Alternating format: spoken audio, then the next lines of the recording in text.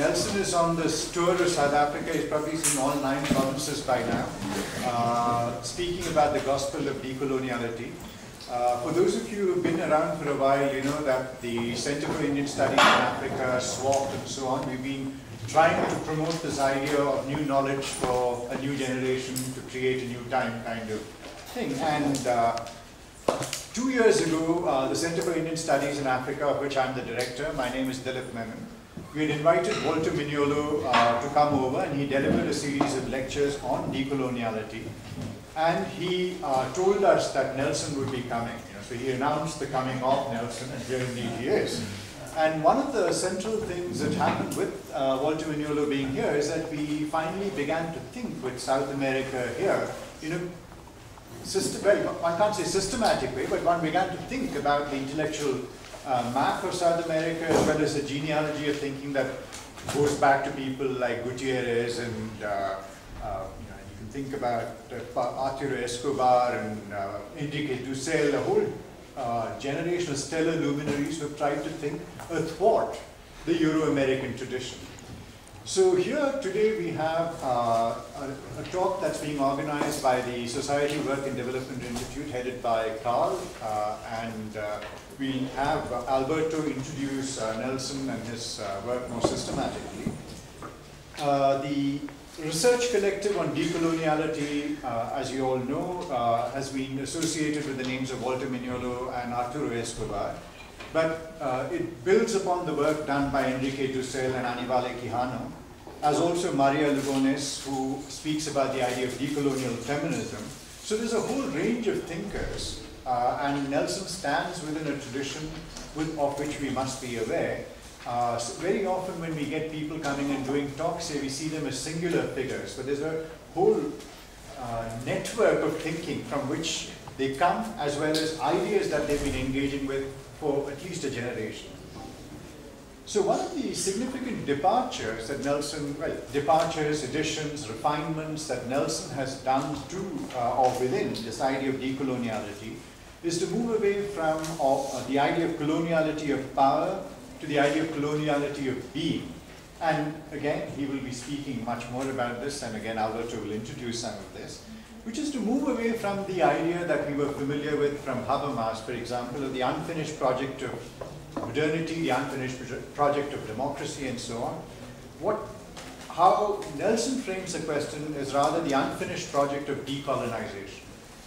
Right? And we all, to a simple difference would be that we are all decolonized nations here. India was decolonized in 1947. A large number, a swathe of African countries were decolonized in the 50s and the 60s. But decoloniality is something to do with the structures of thought, structures of knowledge, which remain unchanged. And that is something that we are actually thinking about here, which is being, and the symptoms of that we see in the kinds of politics that actually asks for things which are easily granted. So for example, the Rhodes Must Fall movement, the Senate of the University of Cape Town had no problem in taking down the statue. But they have severe problems with decolonizing the university, right? About changing the syllabus, changing the ways in which things are taught, moving away from a Euro-American tradition which has become the standard canon. So here too a politics of naming. You could name every building in this university, the Solomon Mahlangu House, you could call it the Lilian Ngoyi Law Center, you could go on. But the structures of teaching, the question of language, the question of knowledge, and the question of pedagogy, the triad around which we are now trying to think, and we're very grateful to Nelson for being here. What he's going to speak on, the title for today is Whiteness Must Fall, the Gift of Black Consciousness and the Imperative of Decoloniality in the University. And I'll just call upon Alberto to do a brief introduction. Thank you, Alberto, for bringing Nelson here. Nelson will be speaking tomorrow at the Center for Indian Studies in Africa at 10 o'clock, which I hope is a better time for people who wake up late. We were supposed to start at 9, but I think people would slowly come in, and they'll get half his argument, which might be good as well.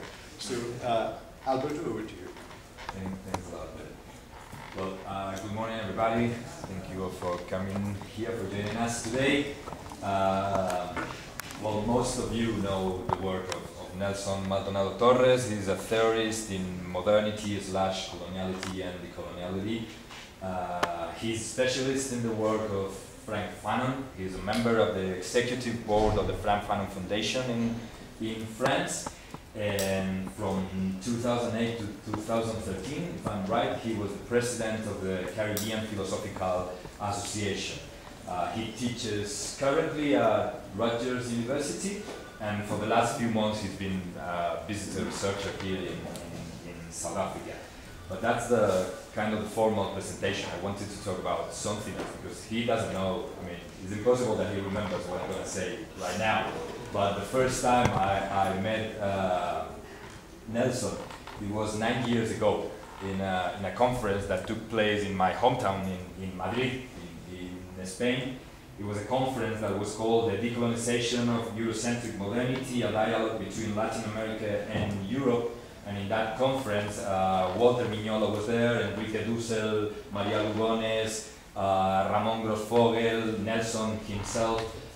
For a whole generation of activists in Spain, that conference was a turning point, definitely. So thank you for it. It happened 9 years ago, but it changed. I mean, for many of us, for people like myself that had close ties to Latin America, that had grown politically and emotionally with the Zapatista rising in Mexico, and that were very close to the struggles in Bolivia, Ecuador, Argentina, Colombia. Through all these connections, through our connections with these struggles, we grew increasingly aware, we became aware of the limitations of our own theoretical tools. I mean, we were more and more aware that didn't matter how critical or radical our Eurocentric thought was, there were many things that we couldn't understand and explain in our terms. So that what we had to do is to learn how to learn with and from the South. So, and in that idea of learning with and from the South, this conference in 2007 was really a watershed for many of us. And from that point on, many of us took this framework of the epistemologies of the South as our own intellectual and political project. And we try to think in our own particular location, the south of the north, the south of Europe, what would it mean to decolonize? What could that mean in our own particular context? What would it be like to decolonize northern academia in terms of content and in terms of methodologies? And through this process of asking these questions and trying to answer to them collectively, we came to realize that these conversations are taking place almost everywhere. I mean, there are many people taking these kind of conversations in many different parts of the world. So our point was, all these struggles should listen and talk to each other. I mean, we should be learning from each other's struggles at this point. And that is why we wanted to invite Nelson as well, because he is familiar with the debates and the practices that are taking place in Latin America, but also in the United States, and also in Europe, and now in South Africa. So we thought that this could be a very important contribution for the debates, the ongoing debates here at BEATS, an institution that, as an activist from the Fifth Mass Fall movement mentioned last Friday in our SWOP breakfast seminar, she said something like, here we breathe coloniality all the time. So in a context where we are breathing coloniality all the time, what would it mean to have these conversations, keep this conversation going about decolonization? Last November, I was in Colombia in the third Latin American colloquium on coloniality, decoloniality of power, knowledge, and being. And yeah, it was an amazing opportunity to be with a lot of people from all places, from all countries in the continent, just sharing their experiences. People that are working within the academia and people that are working outside academia. And in Latin America, indigenous movements and indigenous intellectuals use the image of the long night of 500 years to talk about the history of colonialism and to talk about coloniality today. This idea of the long night of 500 years. And for them, what Grossvogel calls, and this I have to read because it's impossible to learn this, is what Grossvogel calls the modern colonial capitalist patriarchal Western-centric Christian-centric world system. For them, Latin America is a civilization of death. I mean, we are a civilization, me as European, a civilization of death that is based simultaneously in ethnocide, in ecocide, and in epistemicide. We destroyed all the people, we destroyed the planet, and we destroyed all the knowledges and other ways of producing knowledge. And against such violence, I think that decolonization is a much needed project. A few weeks ago, Nelson was here, and he described decolonization as an ethical, political, theoretical, and poetic intervention. Ethical, political, theoretical, and poetic. And I'm sure that the presentations today, now Nelson and then the panelists, will bring all these four dimensions together against war, against this civilization of death. And without further delay, just thank again Nelson for coming and thank all of you for joining us this morning. Thank you very much, Alberto. Thanks also to SWOP for the kind invitation to join you in this space for the second time now at BITS, and thank you all for coming this morning. And a few things before I start, let me see in what may seem this like tour of South Africa and South African institutions. My original plan in coming here was very much different from anything like that. I've been coming here for the last 3 years to participate, including this year, to participate in the Decoloniality Summer School that has been happening at UNISA in Pretoria. Right? So when it was time and during that process, I was engaged, during that process and a number of years before that, I've been engaged in a series of struggles in my two institutions in the United States, the University of California, Berkeley, and Rutgers University. Doing multiple different things, from organizing to directing centers to pedagogy, working with students. So a number of efforts in the more practical dimensions of the decolonization of knowledge and decolonization of the university. So the intellectual work in the theorizing, I was doing it, but during the last at least 8 years, it has not been my focus.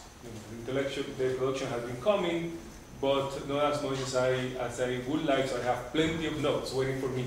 So I've been waiting for that moment when I finally, complete, you go through those struggles, they go through cycles sometimes, so you finish the cycle, and you wait for an opening where you think that you can responsibly sort of step out, do something else before you engage. So this was the moment where I was stepping out from these long struggles and coming here to then finally focus on my work, finish a book manuscript, go to another one, go for promotion and all of that. And so when I came though, the idea was to do a small seminar at UNISA mainly with people who had participated in the previous summer schools. Right? So it was like 12 to 15 people. The idea, we distribute work, and actually I had already said I'm going to distribute part of my work that I'm going to be revising for inclusion in these other projects and so on. Nothing like that happened. Nothing like that happened in a way because we did not anticipate the level of interest there was, first of all, by having someone working, specialized on decoloniality at UNISA in the during the normal semester, right? Because before we were in the recess, and only a number of people would come, but there would be so many others who would be out. So we don't anticipate that there would be so much interest in there already. And then, of course, part of that interest, I think, had to do with the fact that then, by this year, last year, decoloniality and the questions about the decolonization of the university were not only these intellectual topics that some radical intellectuals were pursuing. It was part of it was brought to the public arena in South Africa by the student movements. So the territory was very much different than anything that we anticipated. Right? And even my visit here, I started to plan it before Orozco's fall emerged last March and so on. So when I come here, then I still think, because nobody knows what is going to happen this semester, right? Everybody. But of course, not only the student movement speak up, but also the institutions are still, many of them searching, trying to find out what is this thing that they call decolonization and what do we do about it. Right? And so suddenly you find transformation committees, task teams, multiple groups. At UNISA, which is interesting because UNISA has been working on decoloniality even before they were pushed by anyone to do this or any pressure. So you would think that they have, even building on that, they can continue radically. But I found very sort of a little bit funny that the equivalent, the version of the transformation team task, is actually called the Change Management Unit. Yeah. Which is like, at least from a certain perspective, the most neoliberal concept that you can imagine to sort of respond to anything that has to do with decolonization. Transformation is already a down, right? Transformation is already, you're bringing it in a certain way. But your key, at least transformation, it's not revolution, it's not decolonization. Transformation still, but then change manage. So even you have to manage a unit, you need to manage change. So they accomplish. I do not say that the spirit of the thing is different and so on. Just at least very interesting, illuminating the kind of names and so on. Anyway, that's the setting there. Now, when I came, the amount of interest that there is, I think, and the amount of interest in me sharing some ideas about this, about that. So I had to decide: do I say firmly, only 12 to 15 people are going to enter in this room weekly, and we're going to divide? And that's it, and this will be my time, or not. Right? So I went through that process, and well, at the end I decided, one cannot possibly say that consistently. You're talking about decolonization, and contributing to debates and so on, and precisely in the moment where multiple sectors are asking for certain kinds of clarification, or at least other perspectives, you're not going to go hiding. So, so I step in, and also what I've done is taking it as an opportunity to then continue refining the ideas that I have had, and then I took it as a laboratory of sorts. This also is a unique form of entering the South African Academy in a very peculiar time, right? Entering all these spaces and being able to have the privilege. People are listening to you for an hour, you know what that is, and then you get to see the responses to what you're saying. And so I did my own I took it as an ethnography of sorts. Now it would be sort of a philosophical ethnographer, coming to the place, I engage, I observe, I take, and I'm learning lots of things, some of which I'm going to share now at the end point of my stay. With regards to the networks, and I want to say something about the networks, because when you mention Latin America, when you mention these networks, sometimes we are so used to think about, in terms of the traditional ideas of space and time, that sometimes we see, okay, this is another importation from here, from there, and so on. And I think, and actually something that I have increasingly got an awareness about it here. Space and time, they of course work in multiple different ways. When I lived in New York City, one of the times when I lived in New York City, I was living in the most crappy building on the Upper East Side. Right? In the Upper East Side is not, the Met is there, the Metropolitan Museum, the park, you can go walking and run in the park. I mean, it's usually very expensive, very elite, and so on. Again, I was in I was sort of living in an extremely cheap apartment there, where everything, I was glad that I was not the one living in front of my building, looking at my building, because it would be the ugliest sight. And so, right, bathroom outside, whatever, but you live there, so you live the space. And so, actually, the temporality between living in the apartment, you feel like living in a particular time and place. When you go out, it's like another one. When you take the subway, and then you go to Brooklyn or something like that, it's like ages, in New York, depending on where you stop, it's a different time and place. I mean, they could be 1 kilometer apart, 2 kilometers apart. But really, that's not how temporality or spatiality. So even if you're living in the city, 2 different places could be, I mean, you step up and you are like in 2 different worlds altogether. So you see, even though people would say, oh, you're New Yorkers, well, you know, depending on where you live. And actually it could be that the temporal dimensions of one place in New York are closer to a particular sector of the town in Johannesburg, and so on and so forth. So, right, so there are places in New York that even though it's very far away, it could be very connected to here. And so like that, there could be places in Chiapas, Mexico, that the temporality and the lived experience is closer to other spaces of Africa. So really the world doesn't really match, right? The space and time don't really match in that way. I think that realization is what inspired a lot of these, the intellectuals of decolonization in the 20th century, when they began to imagine the notion of the third world. And the third world, it was, yes, in part the spatial, it's particularly a spatial cartographical thing, but then particularly women of color began to conceive of it as the third space. It's another kind of, it's another spatiality. It doesn't map out concretely. And from that space, there are certain, experiences lived in a certain way, and you can think in a particular, relate to other things and think in a particular way. So yes, there are the differences of your political space and time, but that is not the entire picture of space and time. So even though Latin America could be found very far, parts of it could be very close to certain parts of Africa. Much closer than some parts of Johannesburg will be to each other. So you have to figure this out when you begin to think about decolonial thinking and decolonial thought. Particularly in my case, the networks with which I've been affiliated have from Latin America, but also from the Caribbean. And the Caribbean itself is a very heterogeneous unit that you cannot understand. It has legs everywhere. Africa, Asia, India, China, everywhere. So when you say, well, what is the space of the Caribbean? It extends to the entire, to many other parts. In order really to understand the Caribbean, you have to understand the world. So it was the Caribbean Africana studies and then Latin American and Latino studies.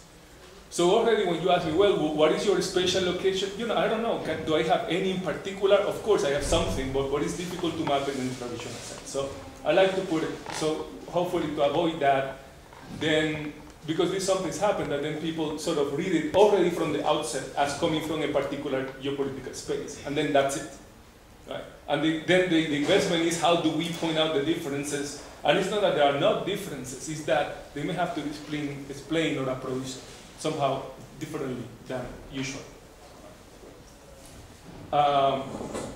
With respect to the talk today, I wanted, is titled Whiteness Must Fall, but also it makes reference to the university and to the gift of black consciousness.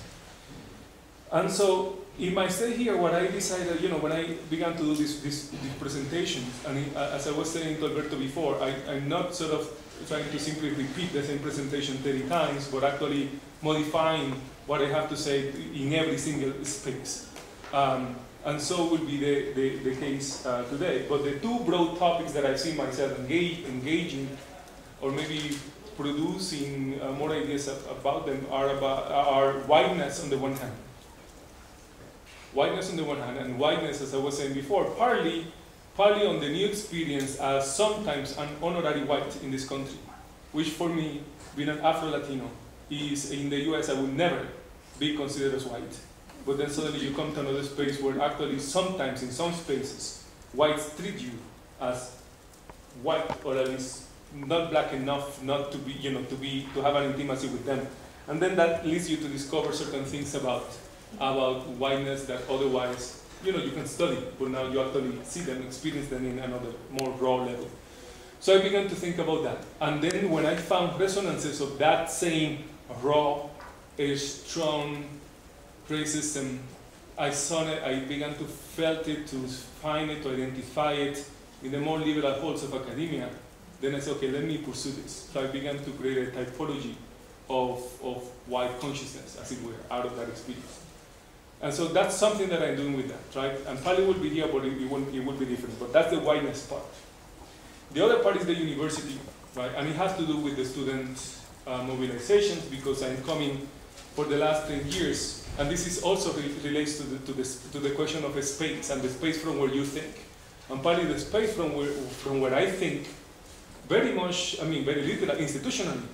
In Berkeley, for example, it was a space that was created out of what has been the longest student strike in the history of the continental US, which happened in California, in the San Francisco State University and the University of California, Berkeley, in what was called then the Third World Strike. And so they wanted to create the Third World College.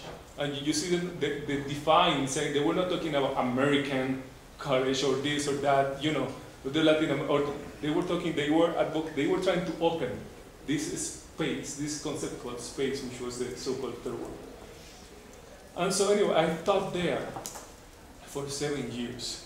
So a lot of my thinking, a lot of had to do with the impact that student movements can have in the academy as clear contributors to the point of creating new fields of knowledge in the university that otherwise will very likely not have been open. And so also the kind of thinking that that space allows, the kind of freedom, the kind of questions that it poses to you.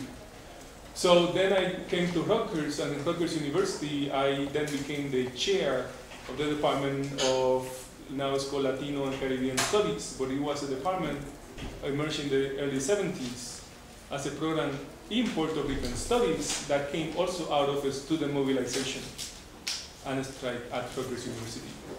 So for the last decade of my career, more than a decade of my career, I have been actually teaching in these spaces.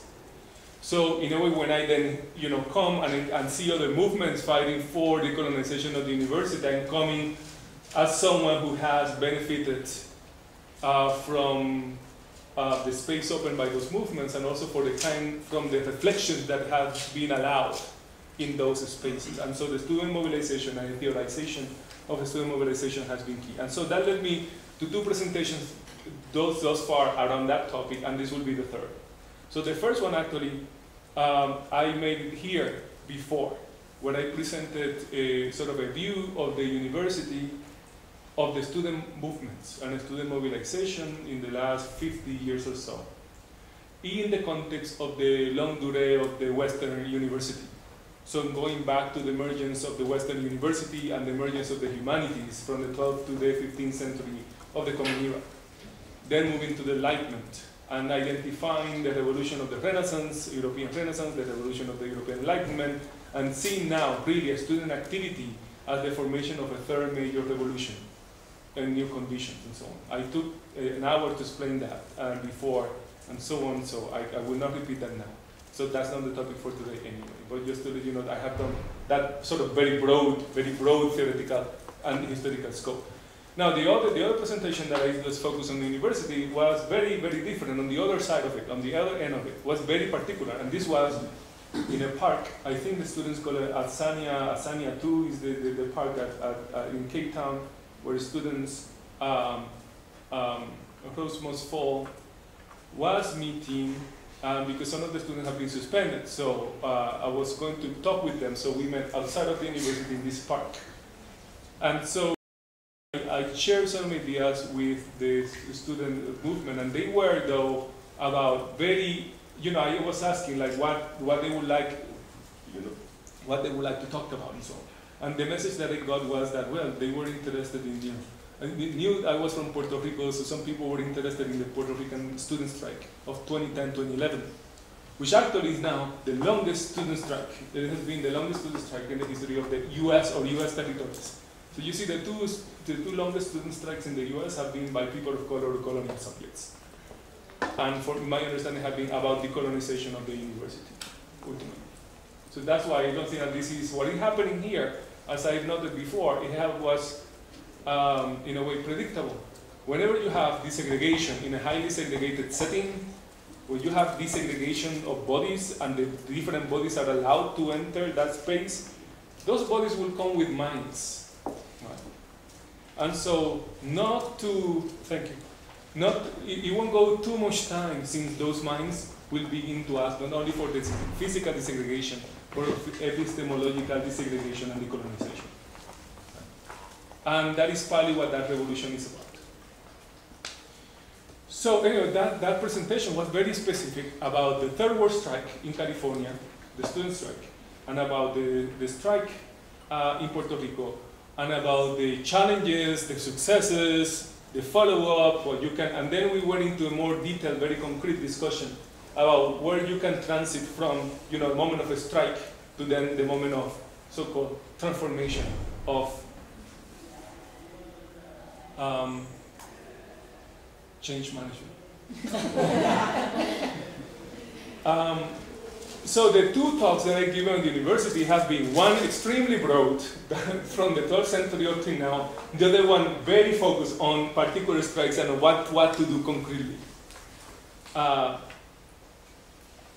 So this one is in between. This one is sort of in between.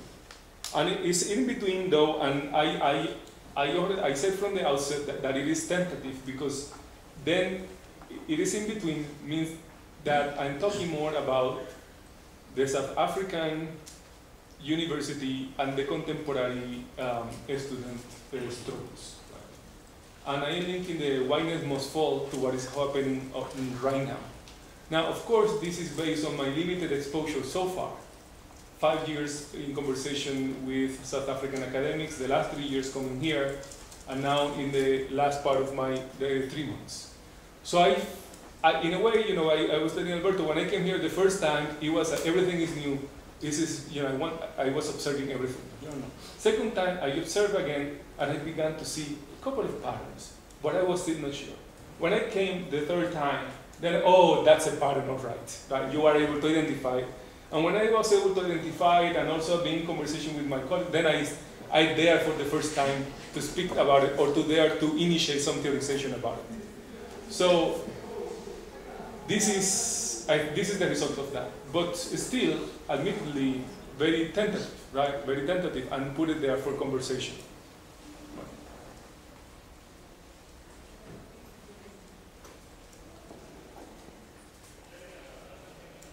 And so this one is deeply connected with something that I've written about in this book I published in 2008, Against War. And the first chapter and the second chapter have to do, you know, focus on Emmanuel Levinas's.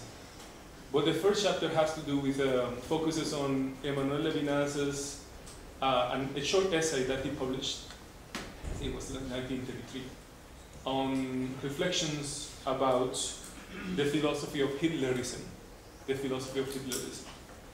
Hitlerism was about to unfold. And Levinas was a Jew, so you're a Jewish intellectual, then looking at this formation that he started to see. And he's talking about that, you know, for a number of Jews, in a way, you know, European, particularly French liberalism, seemed to be a salvation for them to go, because it's focused on these universal principles and so on.